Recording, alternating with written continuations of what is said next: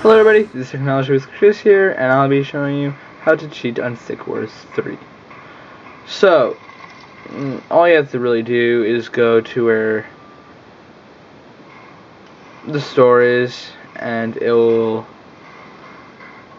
usually costs money, like real money, but iAppCracker makes in-app purchases, some, not all apps, but in-app purchases able to happen, and so look at, I've upgraded everything that's possible because I'm on level 11 only, and I can upgrade all my zombie archers and everything.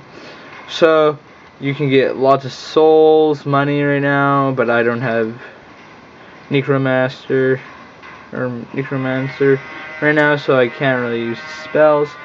So once that loads up, you can see it right there. I have lots of gems in the corner. Just get them. I have 200 souls, lots of money.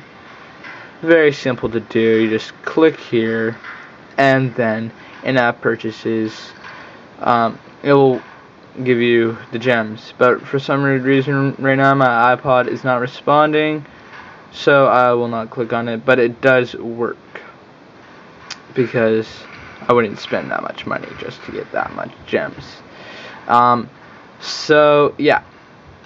It's a very fun game overall, I think, but if you don't like cheaters, it kind of gets boring after a while.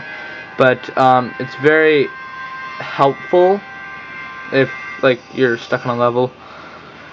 So that is about it I will be talking about, and if you have any questions, put it in the description. If you have any ideas for me to make videos of, then put that in the comments below.